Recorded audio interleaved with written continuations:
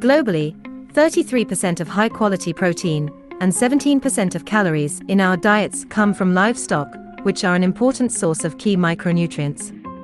Even adding a small amount of food from animal sources to the diets of children in developing countries can have a meaningful impact on their health and development. But climate change is impacting the health of livestock and affecting the livelihoods of millions of small-scale livestock farmers around the world. In Ethiopia, rainfall has become so unpredictable that farmers are struggling to keep their feed crops and cattle healthy.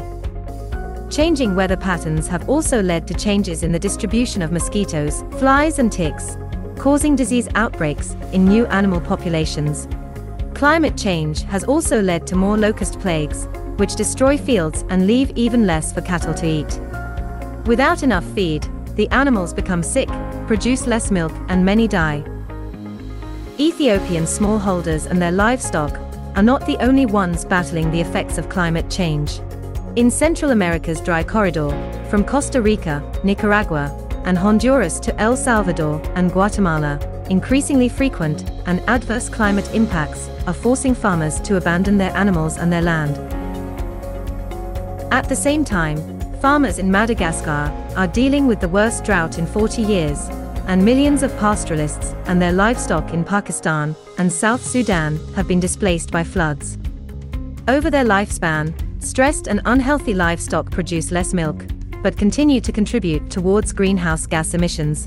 They are also more vulnerable to disease that could ultimately spread to humans.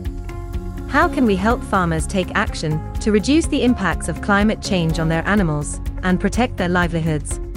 By addressing climate-related threats to animal health, the Food and Agriculture Organization of the United Nations supports farmers in building more sustainable and resilient agri-food systems.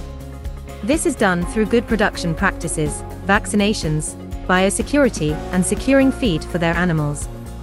Additionally, FAO has helped implement several projects to address climate-related threats to animal health.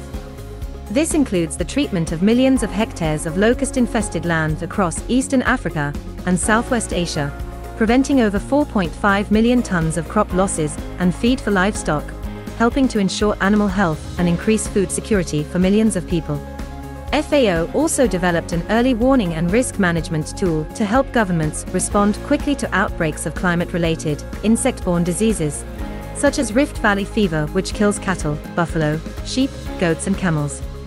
There are also global and regional strategies in place to control and eliminate priority animal diseases, such as foot and mouth disease, African swine fever, and pest petit ruminant, PPR.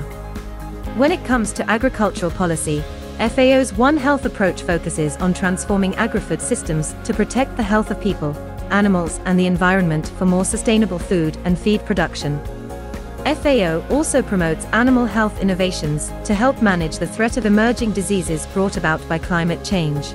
By working to reduce climate risks, we can help smallholder farmers raise healthy livestock, sell more products, and enjoy a more nutritious and diverse diet for many years to come.